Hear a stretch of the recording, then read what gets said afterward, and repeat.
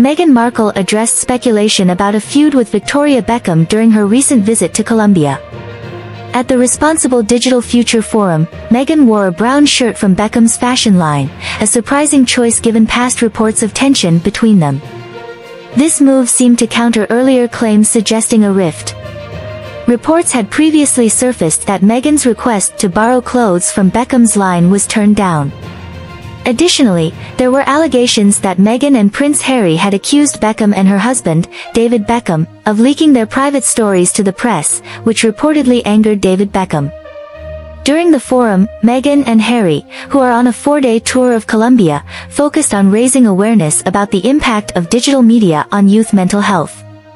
The shirt Meghan wore, valued at £600, was previously seen in her promotion of Joe Biden for the 2020 U.S. presidential election. This appearance in Colombia marked a significant moment for Meghan and Harry, as they continue to advocate for digital safety and mental health awareness.